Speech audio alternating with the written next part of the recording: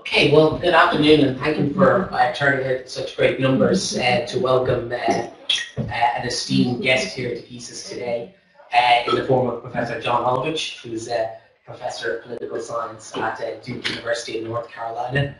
And he's got so many wonderful honours to his name, I won't recite them all, but he's visiting here GESIS on the invitation of the CSES project. Of course, of which he is the chair of Module 5 Planning Committee, and thus mine and many people in the room's boss as head of the CSES, the academic head of the CSES. He's here today to talk to us on a very interesting presentation called Institutional Influence of Behaviour Corrected for Selection Effects Using the CSES. So I'll say no more apart from to welcome you and thank you for coming here. GESIS is delighted to have you. The floor is yours. Dankeschön, guten Abend. Okay, now I'm done with my German, except I can, at the end I know how to say, let's go get beer.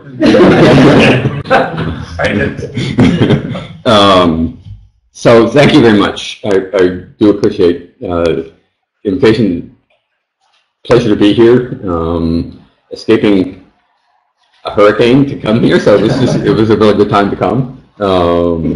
Went right over the house, so it was. Anyway, so I'm glad to be here. Let me explain a little bit about, this is only some of the co-authors in this project.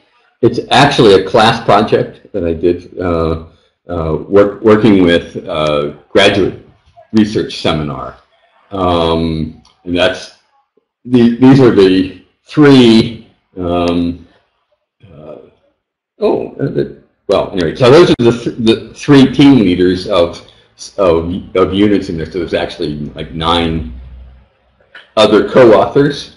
So we can't publish short articles because we can't put our title and names on there.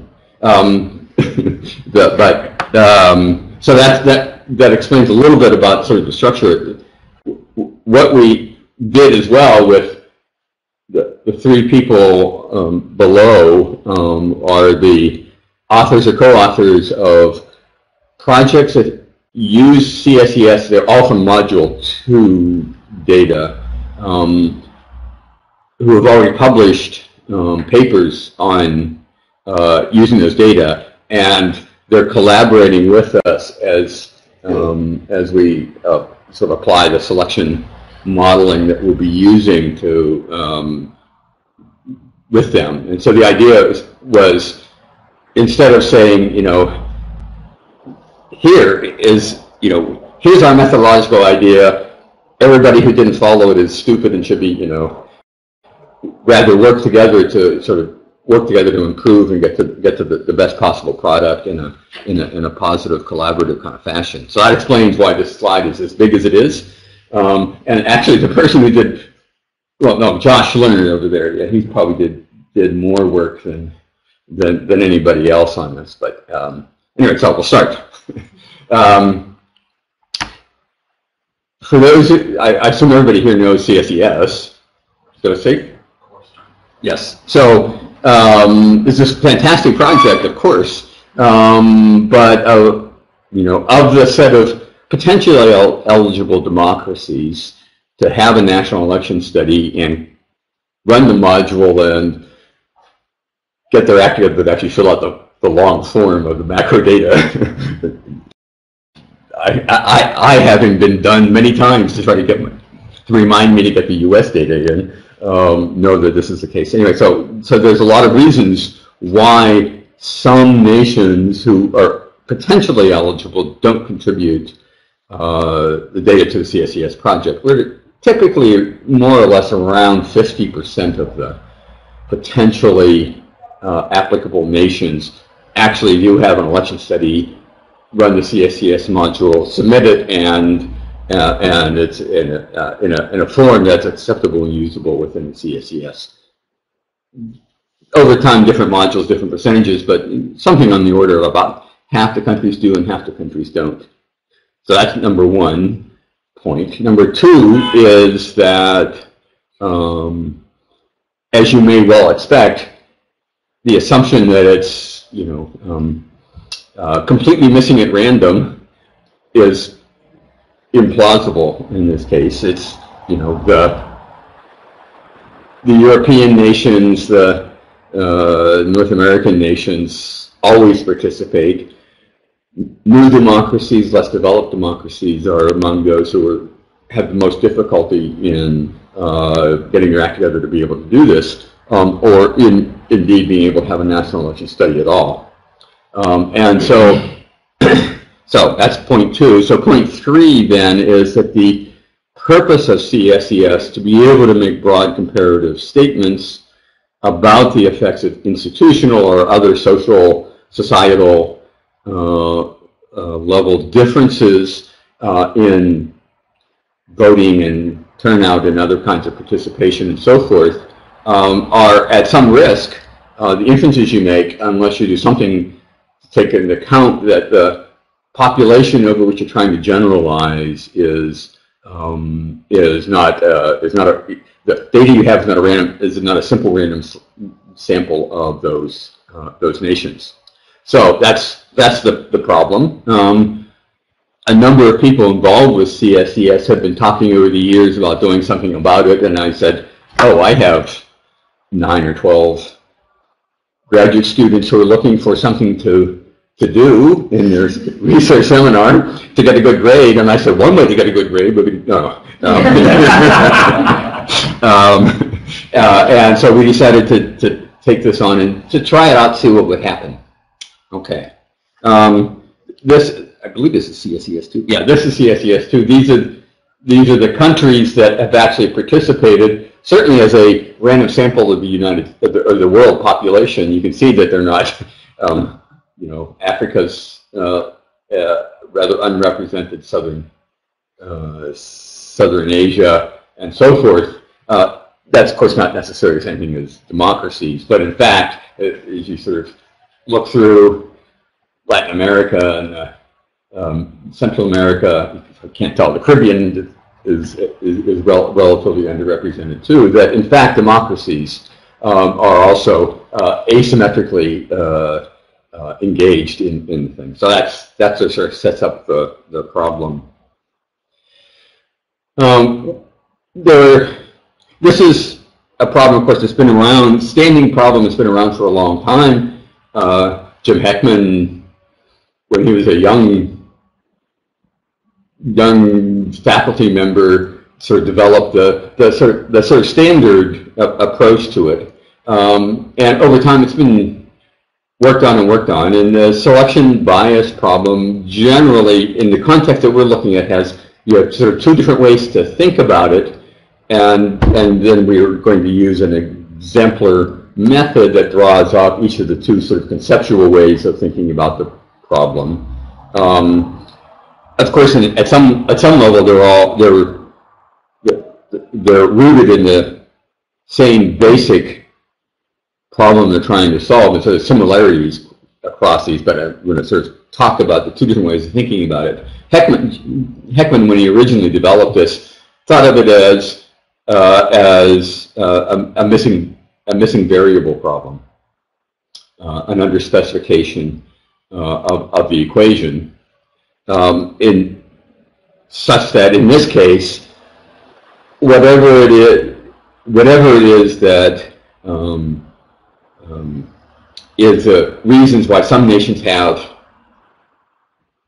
participated and some nations have not, is that measure is something that's not included in your regression model, if you think of a simple regression model, and so you've left out a relevant variable, and so it's underspecified, and especially given that the participation measure would be correlated with variables of interest, you would expect that your estimates are biased and inconsistent. Like, that's the sort of standard way. And so the Heckman selection method that he proposed himself is essentially to come up with an instrumental variable that you substitute in for that you estimate and put on the right hand side, and thereby try to attenuate the unbiased and inconsistency in the estimates, the bias and inconsistency in the estimates. That's one. The second is that if we think of the countries we have as a sampling from the larger population of all the countries that could have participated, it wouldn't be a problem if it was genuinely a simple random sample of countries. But it's not. And so we need to sort of correct for sampling problems, if you will, think of it in that respect. And it's a little bit like the way we try to deal with internet samples. And you need to reweight the sample so that with the weighting, it looks like it's a random sample from the population. And so the second method is simply a different way of thinking about exactly the same problem, but think of it in this way as come up with a set of weights that would in this case put more weight on the newer and less developed democracies and less weight on the more advanced and older democracies, if those are the particular ways they come about. Now the part we're sliding through, and I'm not going to do much with the technical methodology, although I could do a little bit if you wanted me to. I think I can still do it. I think I'm sufficiently over jet lagged I could do it off the top of my head, but probably not. Is that you know the standard methods have a standard solution, but they assume that it's not you don't have multiple levels of measurement. So we have surveys with respondents at the individual micro level, and we have data at the national level, whether it's parties, party systems, or national characteristics, the government, the structure of the government, electoral system, and those sort of things. And that, of course, adds a wrinkle, and the wrinkle is particularly that we can go out and measure at the macro level, the national level stuff. We can get measures of nations that aren't included, but we don't have any really good way of making, except making up data from surveys that weren't conducted in those nations. And so we're going to be trying to correct estimates working at the macro level that should have a consequence at the micro level, but you'd have to sort of really work through to know what you need exactly to get the consistency that you would want out of the estimates. And that's it. How should I say this? An incompletely solved problem at the moment. But as you'll see, so is the estimation that I'm reporting. We're partway through it. And my promise is that for the graduate students in the course that we will finish and hopefully publish papers, or however we end up publishing it, before they're tenured. That's my only hope. So this is okay. So the procedure that we went through, so we have, roughly 200 countries in the world. Some fraction of them are democracies. Some fraction of those democracies participated in CSES Module 2 in those particular years, 01 to 06, I believe. And the way we define what the missing set of observations is, we took I think we took the polity score for the countries included, saw what the absolute lowest score was, or I guess it's the biggest number score, but in polity, and then they said that defines the baseline, and we're going to compare it to all the nations that have at least that level of polity democracy score from the polity groups or higher, and went out, and this is where it became a class project. Went out and gathered as much data about the government, the economy, the society, as we could easily gather that would be potentially replicable across people and years. to provide us with a set of measures that are available for included and excluded countries. That can serve as the raw material for a first equation in which you either estimate the probability that a country participated in CSES or not, or allows you then to provide the estimate for the weighting factor, what you would have to do, sort of 1 minus that would be the 1 minus that probability of participating would be the weight that you would use to make it look like a sample of the full population of countries, that it was sort of essentially a simple random sample, as 1 in chances of participating. And there are a number of different ways of thinking about this first equation. If you think about it in the Heckman way, you want to have a theory, in a sense, of participation, right? And so that you can get measures that are plausible measures to use to create an instrumental variable for estimating the probability of participation. So you would want things like the things I've been talking about: age of democracy, the age of the party system, the level of economic development, level of social development, and those sorts of things, and have that as your, sort of not highly rigorous but plausible theory of why these variables and not others.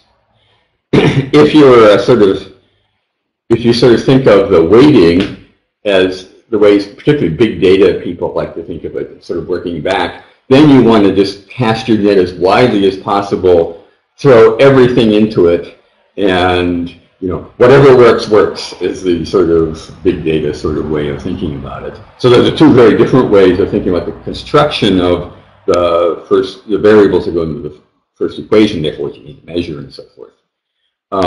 There's a problem in doing this. That's a trade-off that you face, particularly in this context where we have a bunch of different, we're applying it to a bunch of different applications that have their own theory and their own set of measures that are theoretically relevant to their particular problem at hand. And you'll have in some of these equations, some of the things that you might think is relevant for participation is actually substantively relevant to the theory engaged as well, level of economic development or so forth.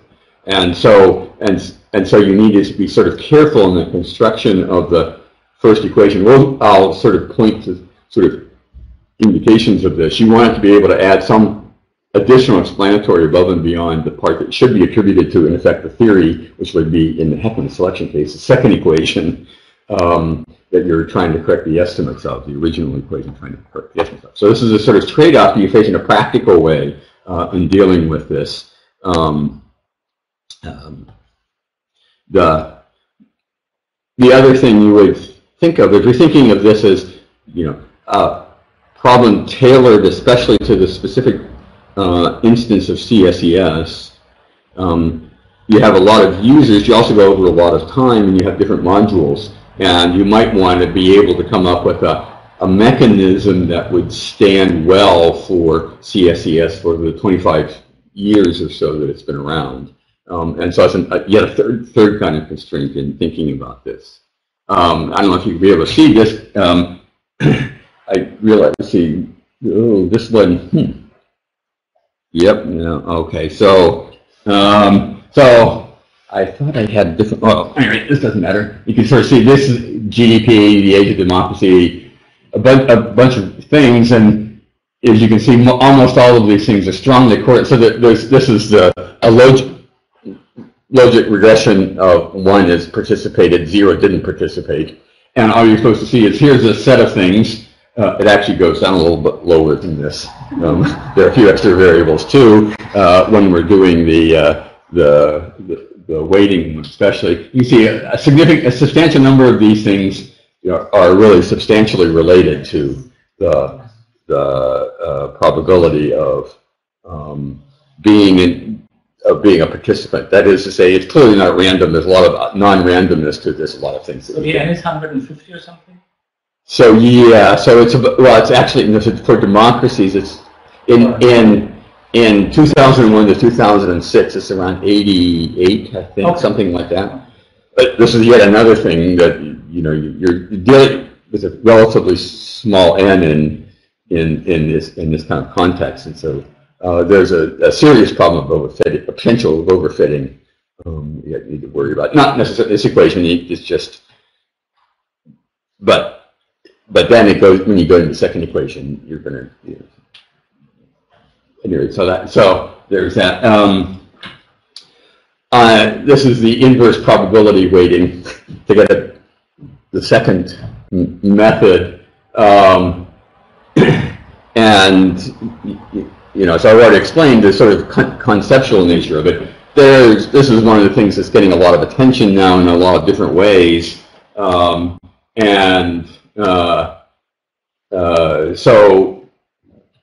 there are a lot of sort of very specific wrinkles. You need to think about these things for which particular kind of weighting you want to go through when you're talking about individual applications.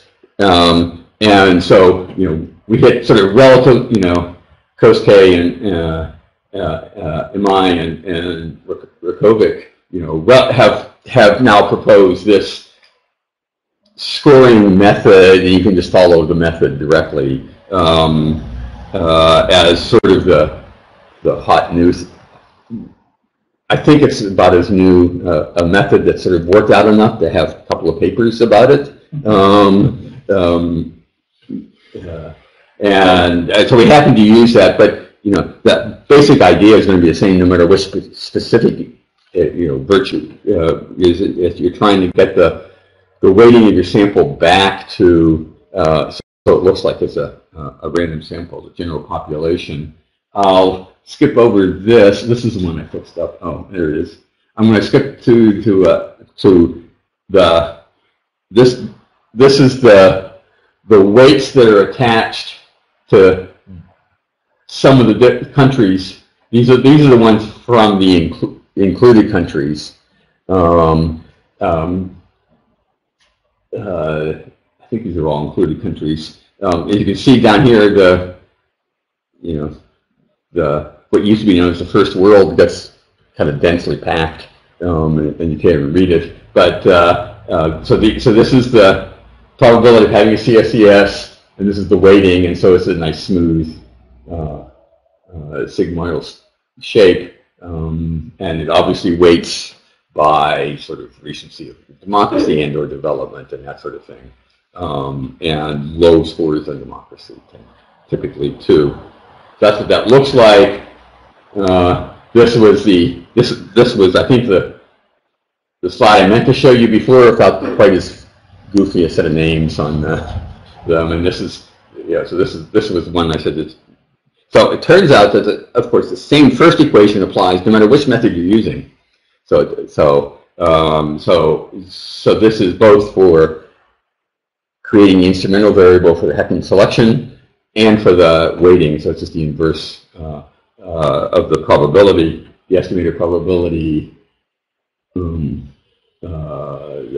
inverse that's then used to resample. This is showing sort of how different things are. You want to look at sort of the means. The standard error is also, this becomes really important because if you have a small number of countries standing in for, as you do, for the relatively high weighted ones, it's going to really affect the standard errors that you get out of this, and you hope to be able to recreate it. So this is before balancing, and there's pretty substantial differences in say the means across many of these, not all of them, obviously, but some of them have really age of democracy is quite a bit different. Upon resampling, it still doesn't correct the weight back to 0. It narrows that. So this is sort of the extreme version.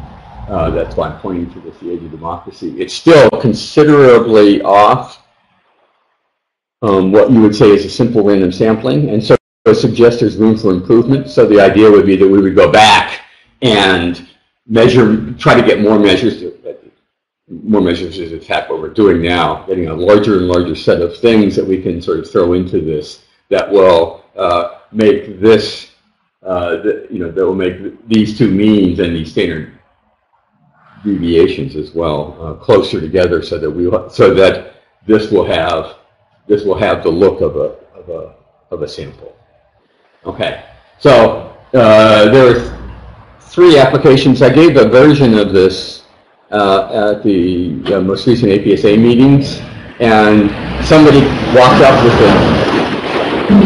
basically handed us a data set and said, can we play too? And so we're looking into whether we can work out expanding yet another one. So this has sort of obviously got somebody interested in this. There are sort of 3 different papers, so slightly different things. Given the nature of this, it's less important, I think, for you to understand what the papers already were, but to see that there is, in fact, changes that come through this. So in this one, Pedro has mixed feelings about his agreement to participate. The thing he saw as the sort of variable that was the most consequential in his theoretical explanation which was the presidentialism variable, is our example of how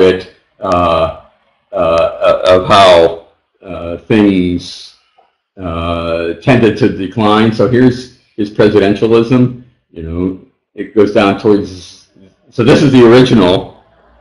Okay, here it is with the Heckman selection.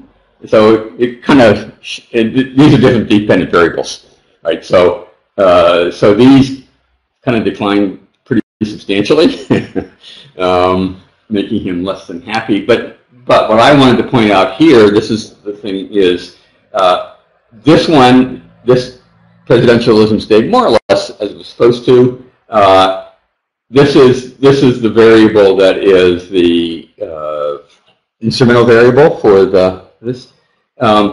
This is where it's significant. This is where it's adding something above and beyond what the theoretical model is explaining. So it's actually correcting.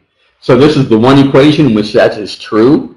That the explanatory value didn't get all sort of soaked into it. And here is where that came true. It's also the case where GDP became a significant influence. It was very small. You go back here. It was very small in the original, and it becomes substantially larger and significant in the corrected version. Let's just move on to want to go through a couple of the other ones here. I want to go especially to this one that Andre Blay and Singh have. Ooh, this didn't come through very well. So this is an example in which this is the original model. This was the fitting of this. It just put it up over the top. So this is you could expect 2 things to happen as you fit this better. Either things that weren't significant become significant, or the things that were significant or important or substantially large became smaller. So there are cases where it turns out this way. By far, the standard case is that you lose significance. What seems to be, on average, explanatory changes. I want to just go. Publication bias. Pardon? It's all publication bias. Yes, right. It probably is. One other thing that I wanted to point to, and this is the one in which we have the largest impact on the individual level. Right. So we're correcting at this level, and so these things that are characteristics of the sample, we see things that go away, right? Mostly because of increased standard error in the fit, because you're adding in, you're reweighting things, right, in such a way that your most precision is being weighted down, because it's where the densest pack of your observations are, and where the sparsest data is being weighted up. So these are the trade-offs that you have to face in doing this, and Okay, so that's where we are right now. It is possible to do this. One of the things I wanted to point out about the individual level observations was that correcting at the macro level reveals effects at the micro level. Right? There was some possibility that wouldn't happen, right? It's quite possible. And of course, in individual applications, it might not. The biggest conclusion is that no matter every correction you do, you get different results from the original. That is to say, it does matter that we take into consideration which countries are participating and which aren't in the CSES, and do need to think about the consequences that we'll have for our inferences and provide some kind of a testing to be able to justify the inferences we want to make off CSES data that the estimates we're reporting have a reasonable level of consistency for us to be able to claim plausibility for our results. And the final thing is that we are working in a world of relatively small n, especially at the nation level. And so as we tinker with this, it's constraining the amount of information we can pull out with respect to our theory from this limited data, even when we have a huge n of individual level observations. So that's the project we're engaged in. Right now we're about halfway through, and so it's at the sort of hardest to present because we think we know what we want to do. We think we have some results, but we have a lot of work to do to sort of pull it back together into a coherent whole. So I'm really looking forward to any comments or suggestions you have before I use the German that I understand is the word for beer. Thank you.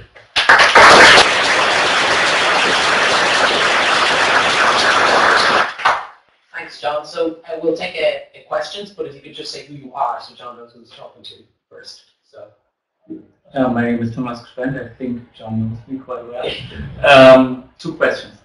One is, I guess, so Andrew Gellman has this idea of Mr. P of post-stratifying non-random samples that are typically done online. And I don't know the literature too well what the relationship is with inverse probability weighting. It seems to me that inverse probability weighting is capitalizing on the propensity score, which is like a norm, a one-dimensional functional thing, and this Mr. P seems to be multidimensional. So my intuition would be that Mr. P would be able to produce a better fit in a way than IPV, but I don't know.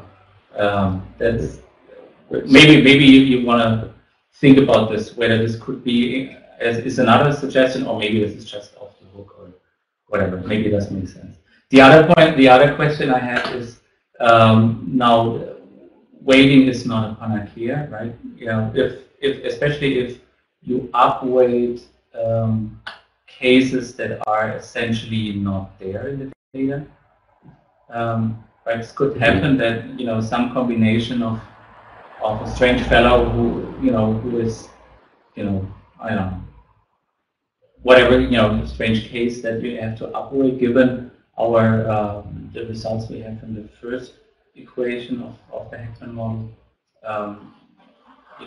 By doing this, we might be too far away from actually the data we have, and therefore the inference might be actually worse, or the results we get might be actually worse.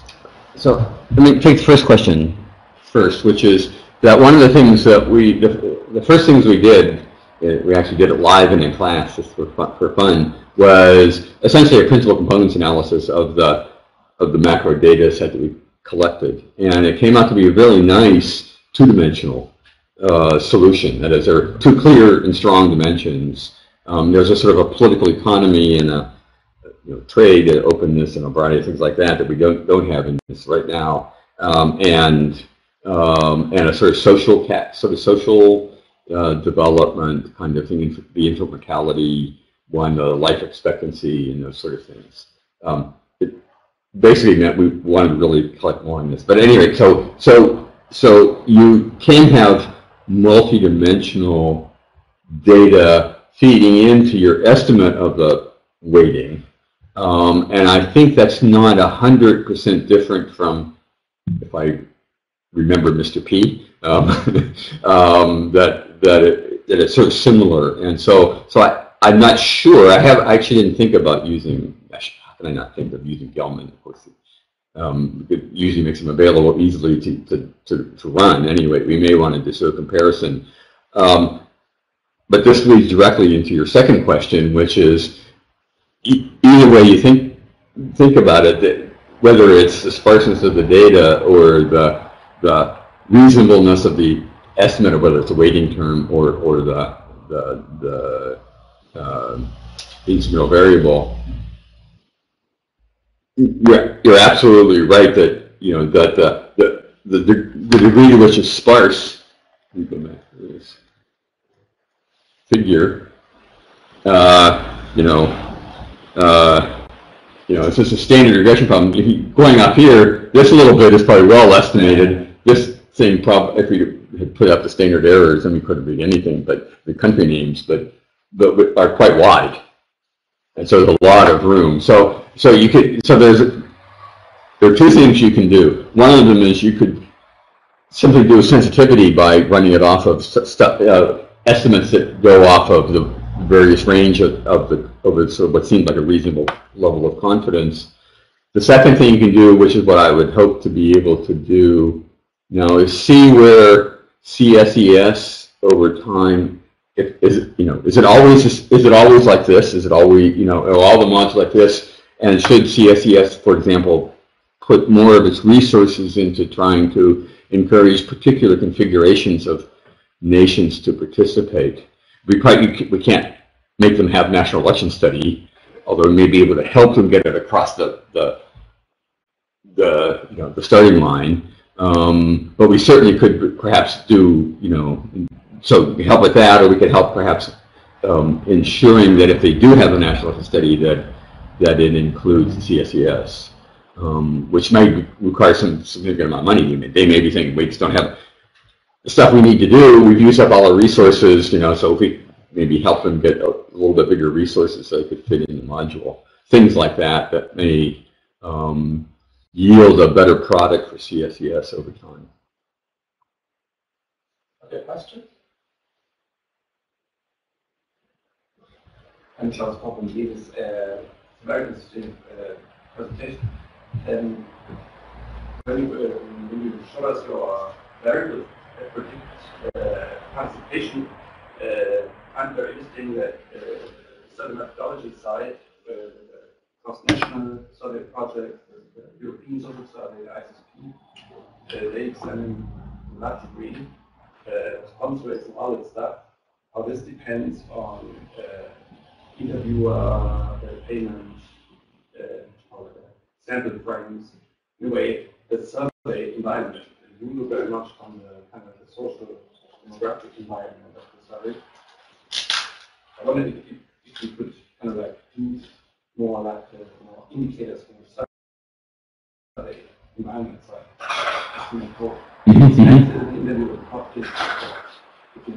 Well, that's interesting. Yeah. Sample frames, one country. Yeah.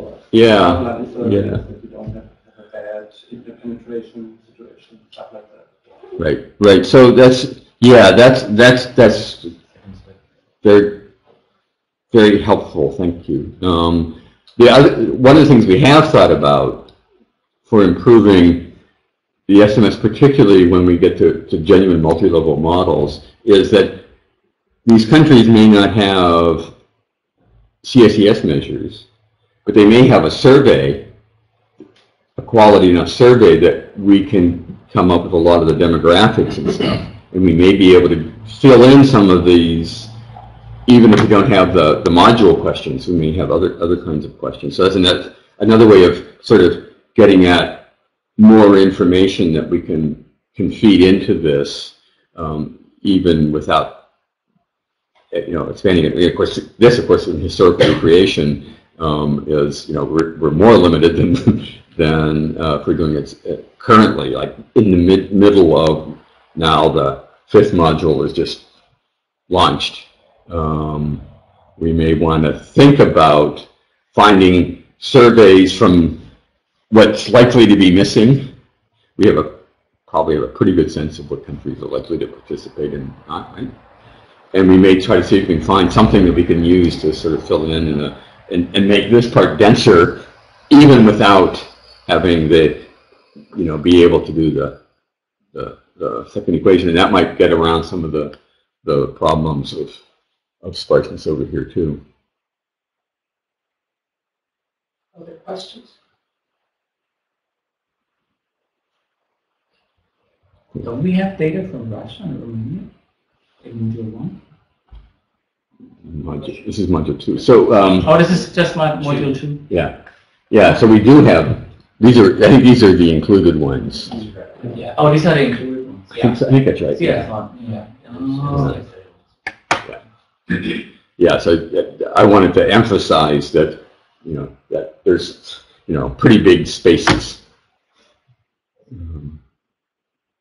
Make it a readable figure, so you can get it's actually a 3-dimensional figure. Yeah, it would be nice to have in this graph the non-included ones. Yeah. Right? Yeah.